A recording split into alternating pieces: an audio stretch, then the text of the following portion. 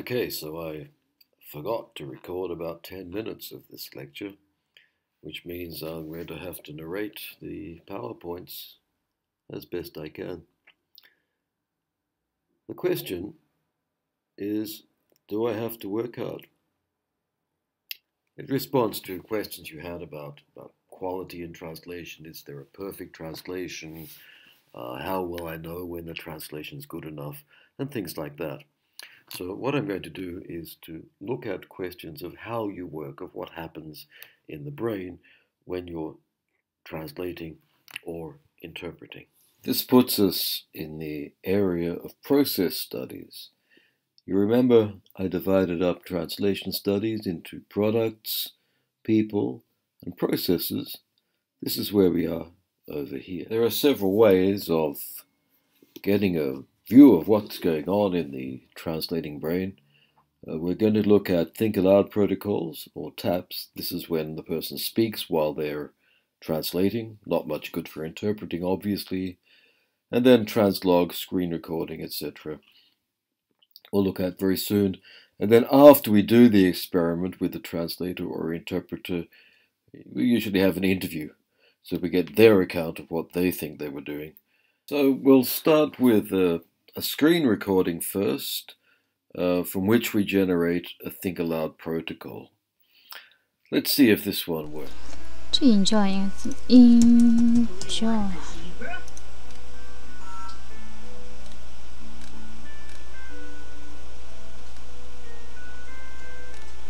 享受这个旅程，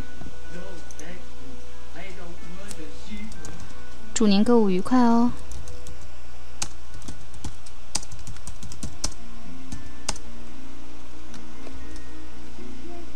So what we had there was the translator speaking about what they were doing. Actually, she wasn't saying very much, just the words she was translating.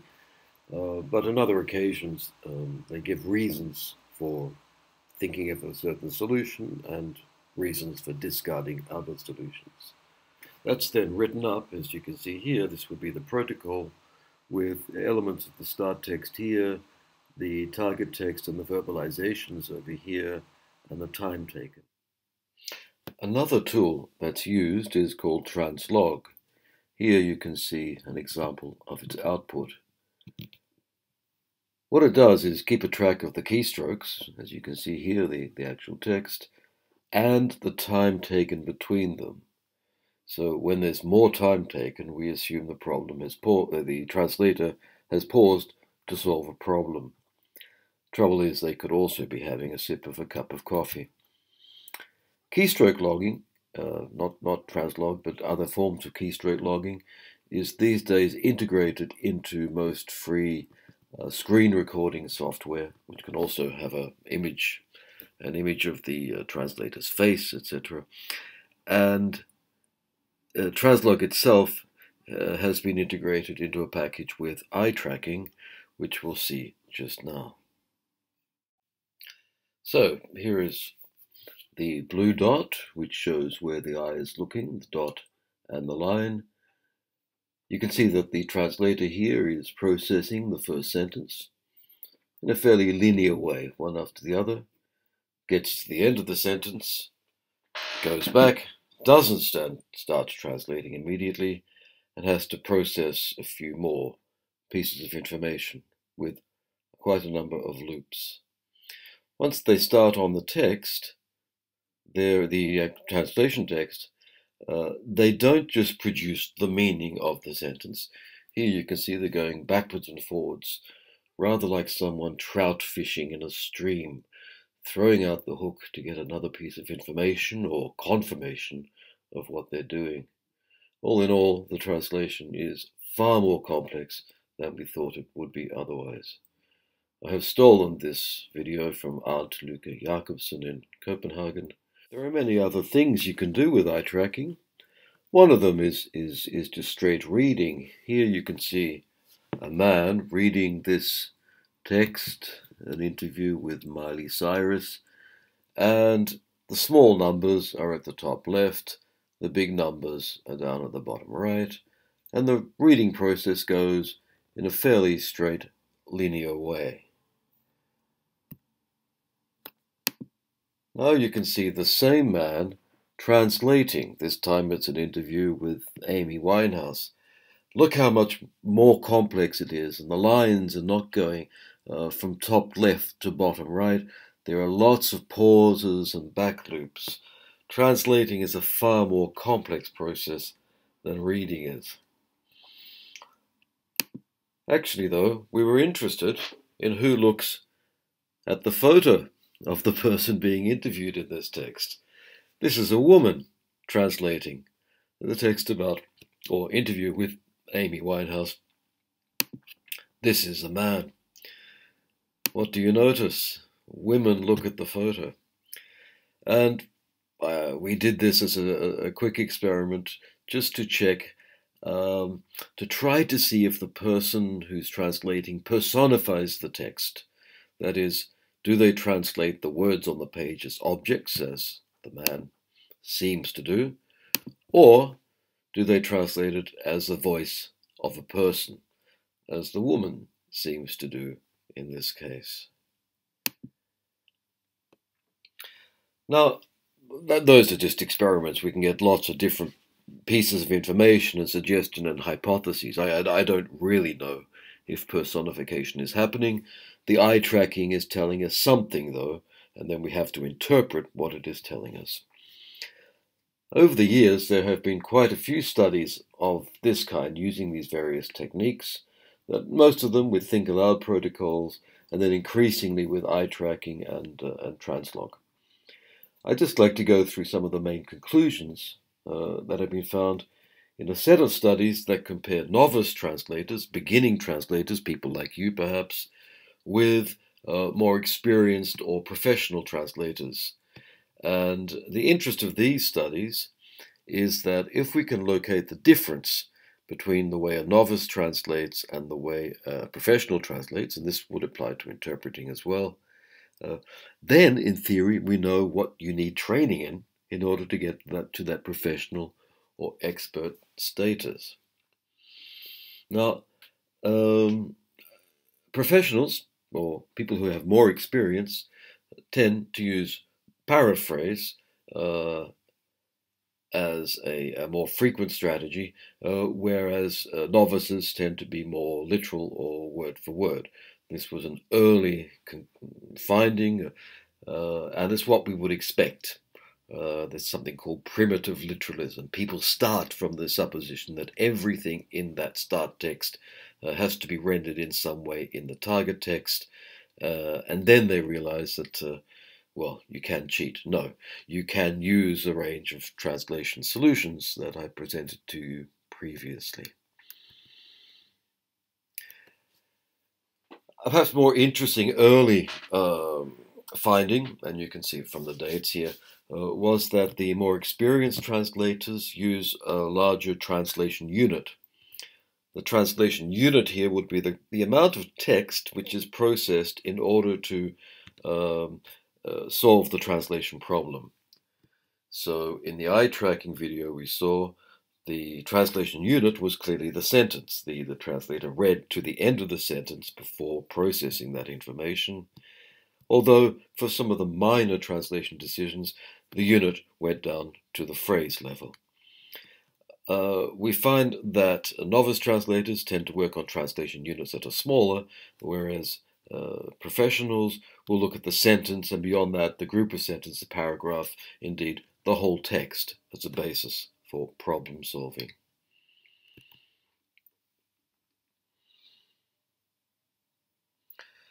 Another thing that has been looked at is the revision process, the process of correction after you've finished translating the text.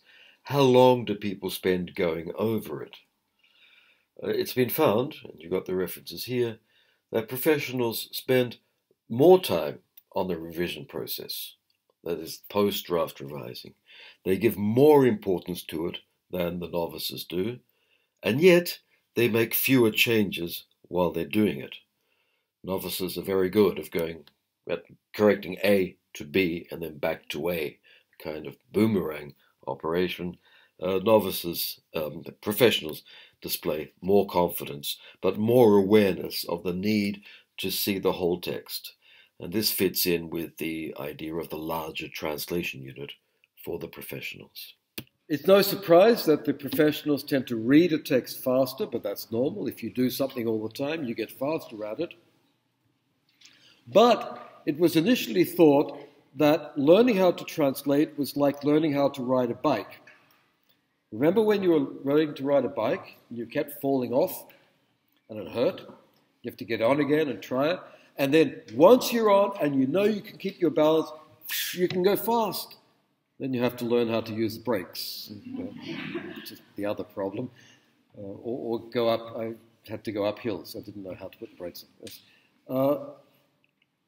The idea was that the task becomes more automatic, or driving a car.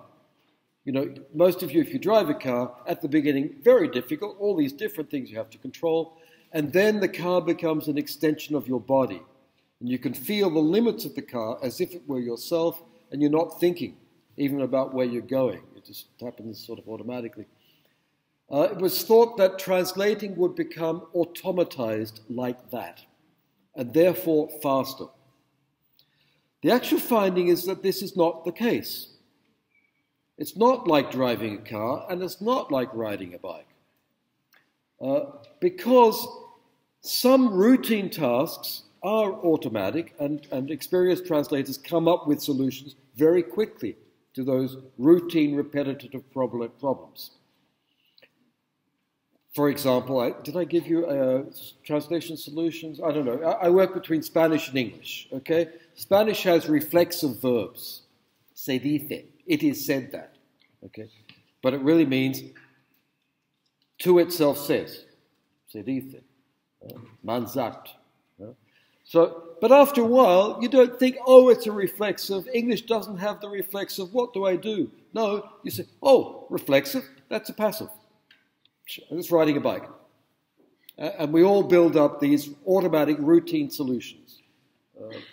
Easily done, just practice will do it. You don't need a teacher for that. But what happens is the professionals save time on those routine tasks and then use it to solve the big juicy problems, which are not easy, which have they don't have 1, 2, or 3 solutions. You know, you have to think about the ethics of it, or think about who the reader is, or think about what additional information might be needed. So novices tend to have an equal allocation of time across the text. Everything is a problem. Whereas professionals will go fast on the routine and slow on the big problems. Okay, there's a distinction between routine problems and one-off or important or critical, or as I will say later, high-risk problems. Okay, any questions about this? You're all enthralled. Okay. This means as well that the decision-making process works more top-down than bottom-up. Do you know what this means, top-down and bottom-up? Yes, you all do. If I work bottom-up, I solve the small problems, and my solutions then help me solve the big problems, which helps me solve the big problems. Okay, that's bottom-up. I work from identification of letters and morphemes, and the word unit, then the syntactic unit, phrase, and the clause, and the sentence, and the paragraph, then the chapter, then the text. Okay? Top down says, this is a situation where this person wants to communicate that to this person, and this is the text, and here's the beginning of the text, and here's the and you get down to the little thing you solve. All decision making in translation concerns both. There is no such thing as pure top-down, because you need a text, and there's no such thing as pure bottom-up, because we always make assumptions about the situation and the communication act. Both are always present, but in the Think Aloud protocols, the professionals make more reference to top-down thinking than the novices. The novices are worried about words, professionals about communicative situations. Lots of evidence for that one. Professionals tend to rely on their own intuition about a topic. What sounds right for them, what fits in with what they know about it, whereas novices will tend to follow more the isolated meanings of the start text. Okay? In layman's terms, professionals can risk intuition. The American theorist Douglas Robinson talked about translating with your gut. He talks about the somatics of translation, that sometimes it feels right. And it feels right because you have a feeling, not a Sprachgefühl, as you say in German, but a feeling of what's right in that situation. And sometimes a professional will stop and not know why. Logically, this is the solution, but will think, no, it doesn't feel right. And Robinson will say, you're translating not with your brain, not with your logic, you're translating with your innards.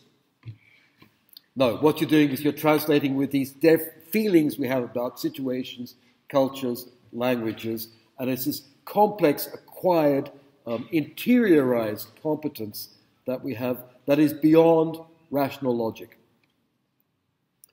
For that reason, the professionals will tend to trust their intuitions more about the world. We'll have examples in a minute. For that, also, it's not for that reason, in the Think Aloud protocols, professionals can say more about what they're doing. They have more words to describe what they're doing. It's not this thing there, or I don't know. They can talk about text and phrase and function, communication participants. They actually have their own theories, as I said in the first lecture. They're able to theorize better and to offer principles. In this case, I prefer something like adaptation, or here with words, we never do this, whereas a novice will simply express doubt and perhaps take a guess. The professional is also guessing, but they tend to defend themselves better.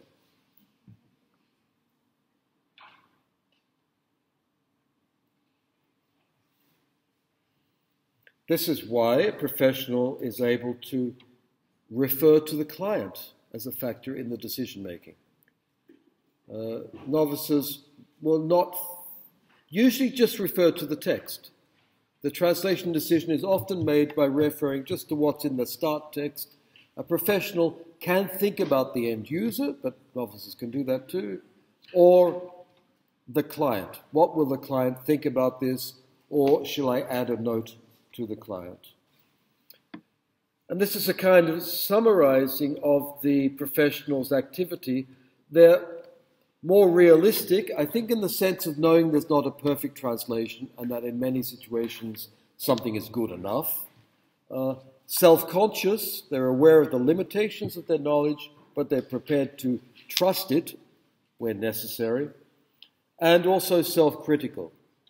They can mark things and say, oh, in the revision, I'll have to come back to that and see it.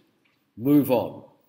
Okay, self-critical, not in the sense of getting stuck on something, but saying, yes, I know it's not perfect, but we'll come back to it in the end. And these are not linguistic skills, not cultural skills. These are decision-making skills that tend to be picked up through experience. And if you're lucky, in the classroom.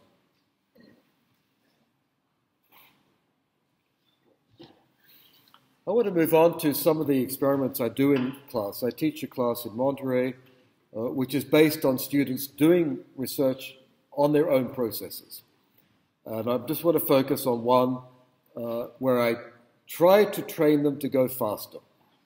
I claim everybody can translate 30% faster with no loss of quality. And this upsets my students, because in their other classes, they're trained to produce absolute accuracy no matter how long it takes them, and I try to compress their... I'll explain that. Okay. I get them to translate a 200-word text. They see how long it takes them, take the time. Minus 30%, so they all have their own individual goal. Okay? Some people are naturally slower than others. That's not a problem. I just want 30% slower. Then a second text, 200 words, and I pressure them. I say, here's your goal, and I get a big whip and walk behind them, and no, I just keep telling them the clock's going down, and they really start sweating and panicking and things. And they all finish 30%, okay? And then they peer review the translations. I'm a very lazy teacher. And they don't know, they do it in such a way as they don't know if it's a fast or a slow translation. And I can prove to them that the results are the same. The number of changes are the same for the slow and the fast. In general. No significant difference. Almost. Okay. Usually it works. To do that, and then I get them to write up recommendations about how to translate fast. Because I'm a lazy teacher, I don't tell anybody how to do it. I get the students to do it. And if there weren't so many of you, I would do it with you right here today, but there are a lot of you. Okay. Now, to do this analysis, I take the traditional stages in a translation activity. One of the early theorists talked about Vorlauf, Hauptlauf, Nachlauf. Lauf is running, isn't it? So, that's a bit... We need actually a bit more to do what I'm doing. So I divide it up into a pre-translation phase, which is everything that is done prior to translating the first word. Okay? So that could be reading the text. You saw the person with the eye tracking. They actually read it. They do a bit of processing. Some people spend a long time there. Others don't. Then you've got the draft phase, the Entwurf. Okay, the draft, which is actually translating the text. But within that, I want to know how long they spend looking up items, looking for information. So there's this documentation, Recherchearbeit, if you will. And that's easy to tell. Anything, if you're working in Word, anything outside of Word, and you just add up how long. Why do I do that? Because some students are Googling every little thing. And I want to tell them, trust your intuition instead of trusting Google, not because Google's wrong, it takes too long. Okay? And the final phase is the revision phase, technically defined as everything that's done after the last word has been translated. So I get the students to record their performance, screen recorder, free, play it back 4 times as fast, and count how many seconds they spend on each of these 4 phases for the fast and the slow task. This gives you a translator profile. We find some translators spend a lot of time, they're architects, it's a term. They spend a lot of time preparing it, designing it, and then work really fast. Okay, they do a lot of pre-translation phase, but there are actually not many architects around in our classes. Others are then watercolorists. They have virtually no preparatory pre-translation phase, very little revision phase. That's it. No, inspiration. You know, you paint with watercolors, aquarelles. You know, you can't touch it. It's got to be perfect first time, and that's it. We have translators like that, some of the greatest. Then there are oil painters. Oil painters start straight away, but oil paint, you can paint one color on top of another. So you can change everything. So the oil painters are people who have virtually no preparation, and then they do lots and lots of revision. Okay? And the one remaining one are the bricklayers. You have to look at somebody building a wall with bricks to understand this. It takes a long time to get everything there. The bricks, the cement, the measurements, etc. Very quick putting the brick on, and then a long time cleaning it up to make it look good. So a bricklayer is a lot of preparation, very quick translation, a lot of revision. Okay, we have these typologies. They actually come from the theory of writing. These are categories drawn from the way people write text, but we can apply them to translation. So students then look at the style that they have. Oh, I'm a bricklayer, I'm a watercolorist, help, I'm an architect, whatever. And they can change that if they want in other experiments.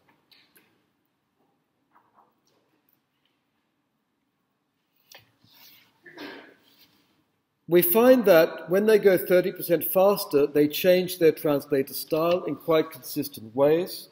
One is no surprise, the pre-translation phase all but disappears.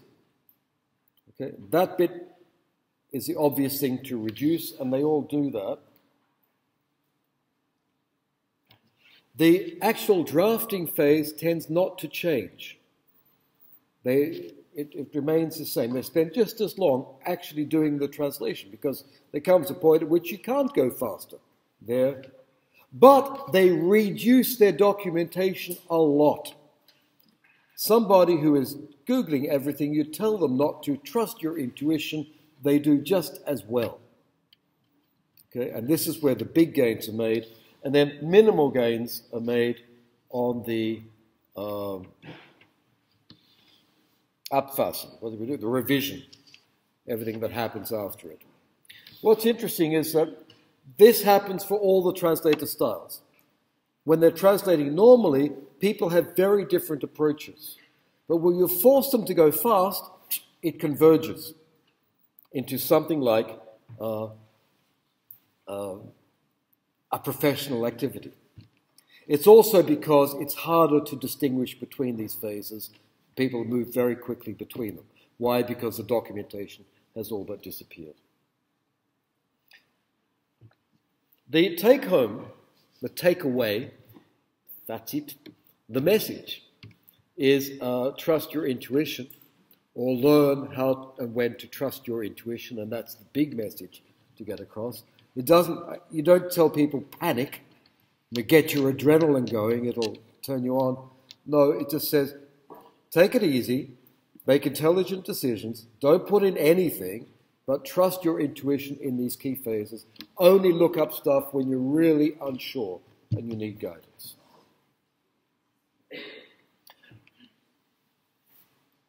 This comes back to what we found in Künstli, saying that the professionals are more realistic, more self-aware, and more self-critical. I think the speed activity encourages precisely those elements in the work phase. There's more research on time.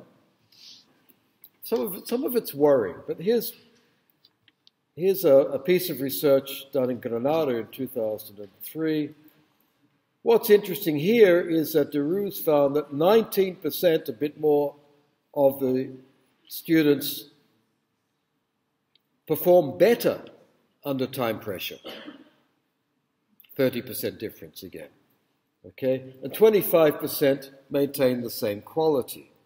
So some people really perform much better when they're under time pressure, and you might be one of them. Okay? Unfortunately, if you add up the numbers, it still means that most people perform worse. A slight majority did perform worse. In my class, I think I can show that about 30% people can do with no significant loss. Hansen's research finds that students with a long initial phase do not produce better quality, but that we sort of know because professionals don't have the long initial phase. Lorenzo's research is really interesting. She gave other students to revise. And some had time pressure and others didn't. Okay, so let's say we give you some translations. You've got 20 minutes, you've got 40, and you've got 60 minutes. Who discovers the most mistakes? These people over here, because they've got longer. But who corrects or who introduces the most mistakes in the revision process? These people. Who produces the better revisions? These people. Okay? Because the longer you have to do something, the more doubts you produce, the more potential errors you find, the more complexities you discover, and the less you trust your intuition. So even in the revision phase, a little time pressure can be productive. And Geberoff found again in a study on the use of translation memories or the post-editing of machine translation that the people who worked slower did not produce anything better. So there's some evidence for this conclusion that a little bit of time pressure is actually good. And for some, it can be really exciting.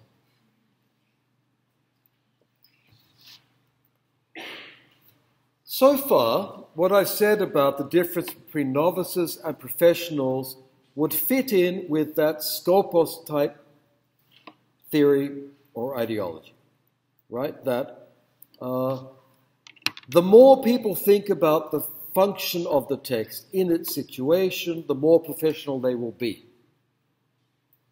Okay, that's what we talked about, bigger text units, about deciding between slow and fast, because the fast ones are ones that are critical for the communication situation. And also the fact that when people go fast, their styles converge, suggests that there is a common professional best practice around that, around working hard on the problems that are functional rather than merely linguistic replacement exercises.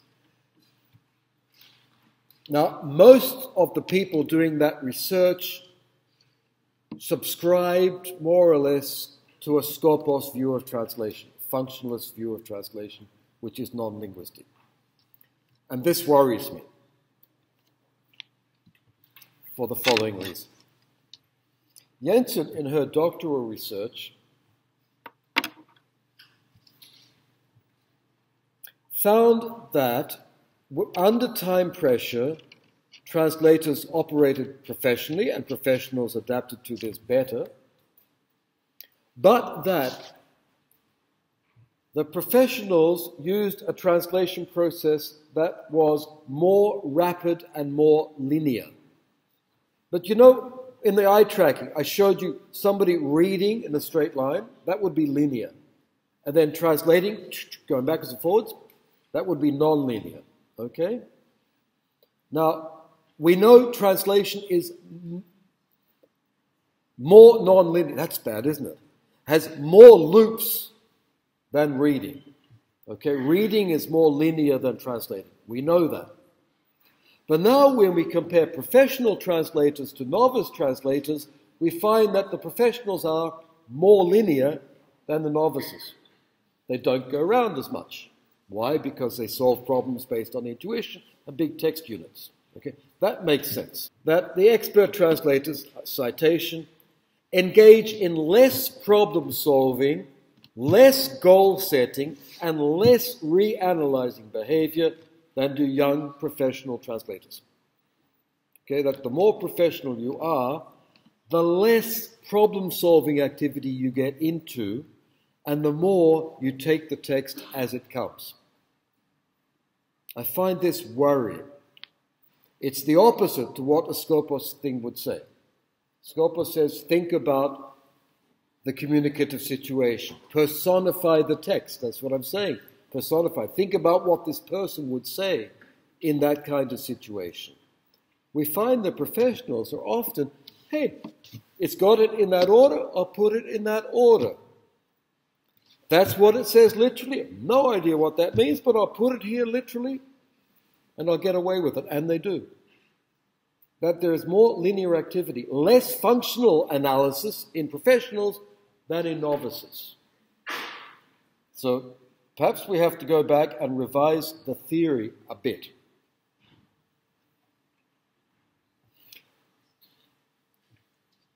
The piece of research I've just cited actually draws on a theory of writing.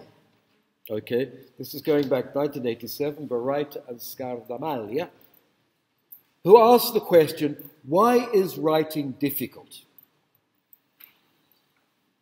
Why do people not like writing? People like talking, but they don't really like writing, do you? Okay, some people do. You just write a letter straight off. And they find that there are actually two kinds of writing, well, two extremes, okay? That sometimes writing is there as a knowledge-telling activity. I tell my kids a bedtime story. I used to when they were little. And I enjoy that, and they enjoy it. And I sit down, I just tell the story, it comes out. I invent it as I go along, or as best I can remember it. And it's got to be in the order, because you can't stop and reanalyze in the bedtime story. Okay? Incredibly linear, it's got to be fluent, and it's knowledge-telling. I'll tell you what happened. Okay, here's what I saw. Tell you what happened. 1, 2, 3, 4. Good fun. Okay? Most language production is linear in that sense. But there's also a kind of writing that is knowledge producing. You know, when you start your essay and you haven't got a clue of what you're going to say, so you write down the first few sentences and they generate the next one, and that produces an interesting contradiction which you deal with in sentences 4, 5, 6, and 7. And the writing process itself is a thinking process. It produces knowledge. It actually becomes a dialogue between you, the person writing, and the page presenting you what you have written. It's not personification, it's a mirror, but in delayed time. And you're dialoguing with yourself as you produce this essay. You know you haven't got a clue of what you're saying, but it sounds good. And you come back 3 months later, and it does sound really good. And perhaps you did know something because you discovered it when you were writing. Okay? It's hard work because the writing is a tool for your thinking process. It's not like I've got an idea and I'm telling it to you. It's more the writing activity is generating the ideas as we go along. That's hard. That's why it's hard work. That's why it's productive and intellectual work. That's why most scholarship has been associated with the written mode.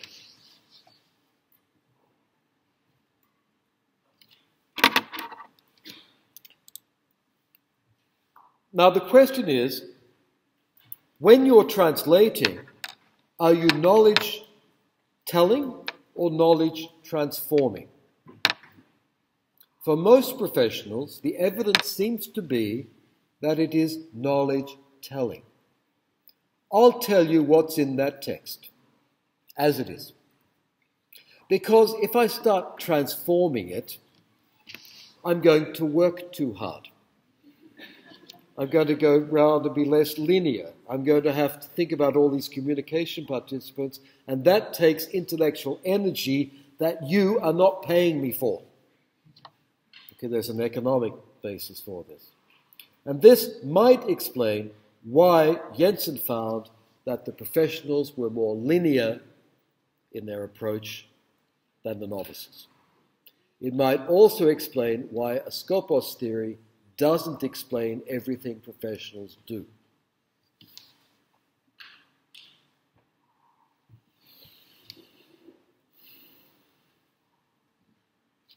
There it is. They apply the knowledge transfer as a long-term strategy.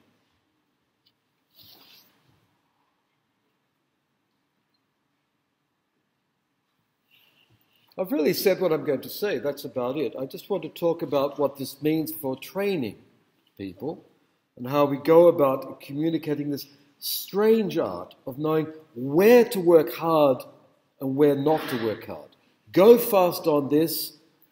Be literal. Take it as it comes. And here, work hard and think about it. I'm for a functionalism, but reduced to particularly high-risk problems, where if you make a mistake, the whole thing goes bad. Work hard on that. Have I shown this to you already? Good. So I'm revising it, and now you can see why I'm interested in getting rid of the underwork, getting rid of the overwork at the same time, and finding this equilibrium between the linearity and the problem-solving activity, which would happen low risk, linearity, go fast, high risk, work hard on that problem. Okay? So the research isn't justifying my model. I base the model on the research.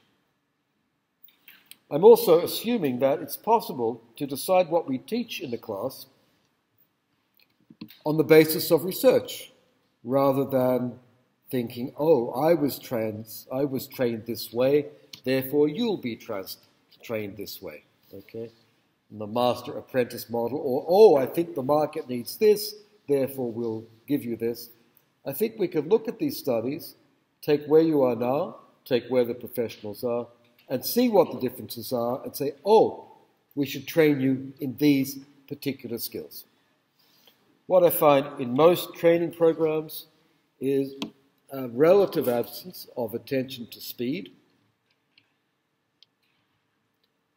the capacity to engage in risk analysis, as I mentioned, the need to restrict the use of external resources. Often you're trained how to use 1 million resources, but not trained in how not to use them. But that's just as important, I think. And special attention, increasing attention, has to be given to revision. The more we use translation memories and machine translation, the more important revision becomes. And I think you have to use translation memories and machine translation from the very beginning of your training.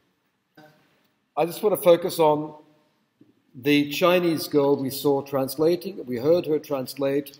This is the Think Aloud protocol of what she was translating. And she was dealing with a particular problem, which is the phrase, enjoy your adventure. Now, the phrase came from the website of a supermarket. Enjoy your adventure. Would you go to the Spa Gourmet and enjoy your adventure? Perhaps not. The Chinese girls didn't feel very happy about enjoy your adventure in the supermarket. Help, what's going to happen to me? And this was the sort of stuff she was dealing with there at that time. Now, we used, some of it was Think Aloud with one person speaking into the screen recorder, and others were two people together talking. Okay, this is also Think Aloud, but it's a collaborative protocol, and it's really interesting to see what they talk about. Okay, so here we got two other Chinese girls, all my students, all my Chinese students are women, all right, so, enjoy your adventure. Enjoy your adventure. Love your adventure. Ha ha ha. Adventure is not good. Not to say adventure. How about, so it means, when you come the first time you enjoy, right. When you come the first time you enjoy, just come once and you enjoy. What is she thinking about? Oh, no, it's not erotic. No. Right, because it seems to say, come to a place, then you enjoy making many discoveries. So it can be translated as, enjoy the discoveries you make. Sounds good. Okay, now this is non-linear, all right? What are they doing? They're playing with the text, they're envisaging, they've personified it. They said, oh, you're in the supermarket. Oh, we're in the supermarket. What are we doing? Looking at stuff. We're enjoying it, yes. Okay. And they get to their translation. All right? This is an enactment of it. It's not just personification in the sense of, I can imagine Amy Winehouse saying this. It's saying, oh, we're in the actual store. That gives you a certain solution and a transformation. The same text has the phrase, shop fearlessly. Shop fearlessly. You understand it, don't you? Come in and buy. Don't be afraid, guys. Which gave solutions, thanks to the kind of dialogue you just saw. Happy shopping. Enjoy your tour. Wish you happiness when you do the shopping. Enjoy your tour in the shop. Nobody wanted to say shop fearlessly because that didn't make any sense to them. How could it make sense? Does it make sense to you? So they felt they had to transform that because it was too risky, a high-risk solution. And you can see we've got their risk analysis. These are all risk avoidance strategies. They didn't want to go linear. They thought it didn't sound right. It didn't fit in with their gut, if you like Doug Robinson, or it didn't fit in with their imagined supermarket experience. So they adopt risk avoidance strategies and put something else that sounded better for them in China. The instructions were, this supermarket is going to open in Beijing. Please translate its website. So they had to adapt the American supermarket to the Chinese taste, okay? And they did okay. Others, though, adopted more, this love your adventure is much closer to what we found in the English and is more a risk transfer strategy. Their idea was, oh, well, they talk about adventure in the source text, the start text, so we'll talk about it here. And if they criticize it, we can say, well, it's in the text. Okay, don't blame me, it's there. And this is the way they were thinking about it in that particular instance, and as opposed to enjoy the discoveries you make, okay, enjoy your adventure. Professionals would often go with that risk transfer strategy because it takes too long to come up with something else. The actual phrase is, it gets worse, get hungry, shop fearlessly. One translator said, "Wah, get hungry audaciously," whatever that is in Chinese there. This was exaggeration, risk-taking.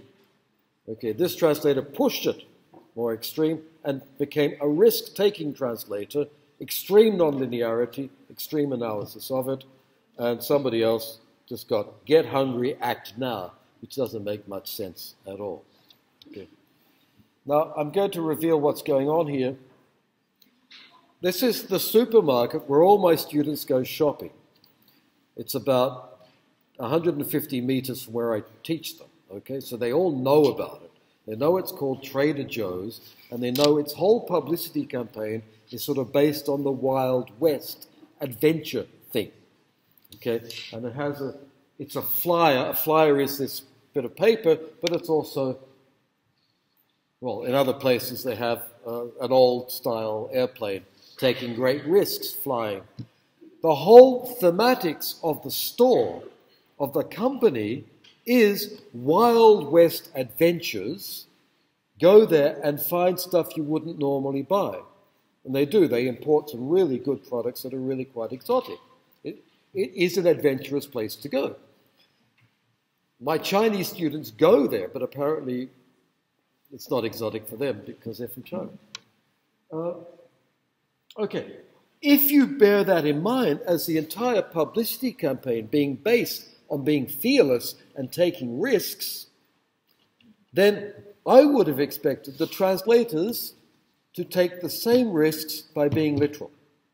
That is, I would have thought that the best, most professional translation strategy was to follow it almost exactly, and not to make these presuppositions about it not sounding right in China.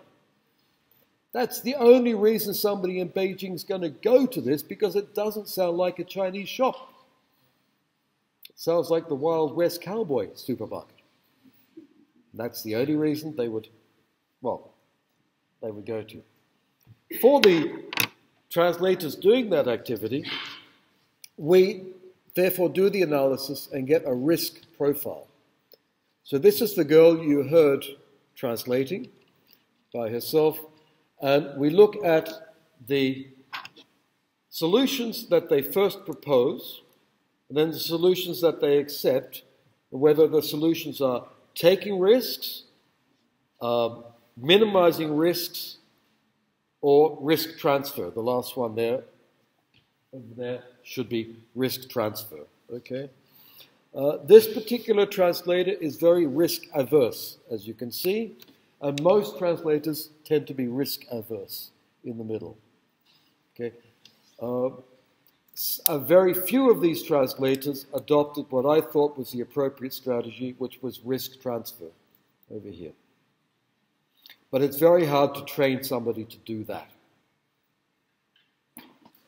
Perhaps the best training is to do exactly what we did. We gave them an exercise, a simulation exercise.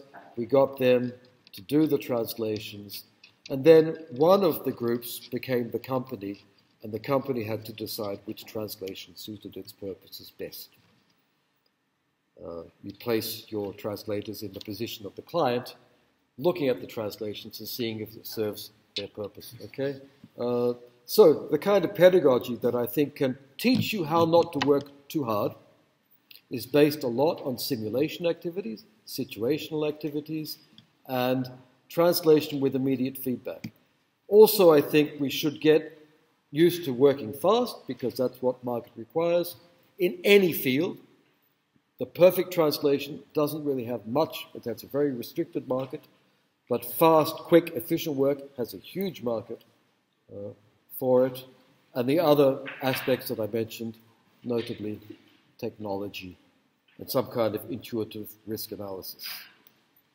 The takeaway, ladies and gentlemen, you can do it. Just trust your intuition. Thank you very much.